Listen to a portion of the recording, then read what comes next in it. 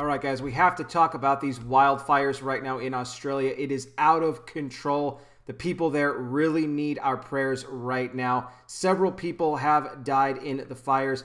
Also, many others are missing. They're feared to be dead as well.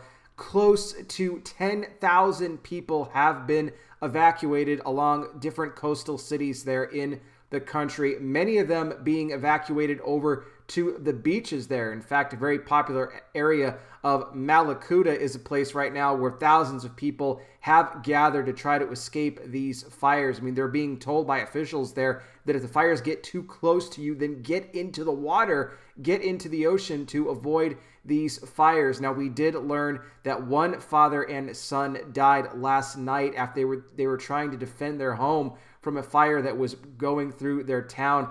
Just an absolutely horrible stories that are coming out, hearing about these fires and everything that's happening there in Australia.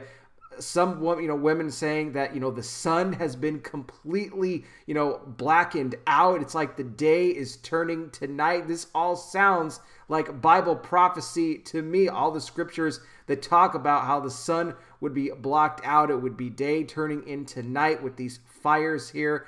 This is not good. We need to pray for rain in this country is what we need. These people are in danger. They need our prayers right now. And let's pray that some relief can come their way, that firefighters can get this under control. Already, we're hearing that 500,000 acres have been burned in these wildfires.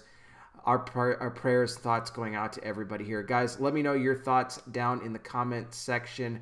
Thank you so much for watching. I really do appreciate it. I'll be back with more. You guys take care. Please be safe out there. God bless each and every single one of you, and I will talk with you soon.